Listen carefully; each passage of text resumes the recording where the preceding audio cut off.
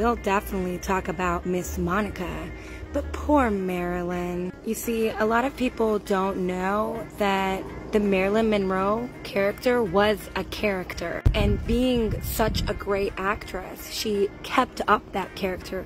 But this relationship, it's not even confirmed. John F. Kennedy was young, he was rich, he was attractive, and the country wasn't used to that. He did have many prolific relationships in his time prior to marriage, and of course all of the alleged affairs. But Marilyn was definitely a character that she created.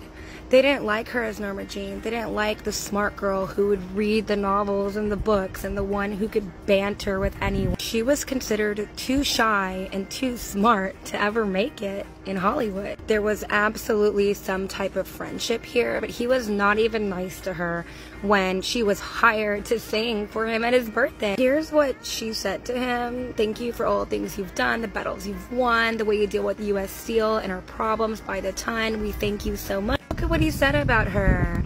He joked and said, "I can now retire from politics after having had happy birthday sung to me in such a sweet, wholesome way." Everyone was so mean to this girl, including her own friends, including the studios, including the media. And it's widely forgotten that Marilyn Monroe was a character, and the real girl underneath, Norma Jean, was smart. She was passionate about acting, and she didn't really have many people in her corner.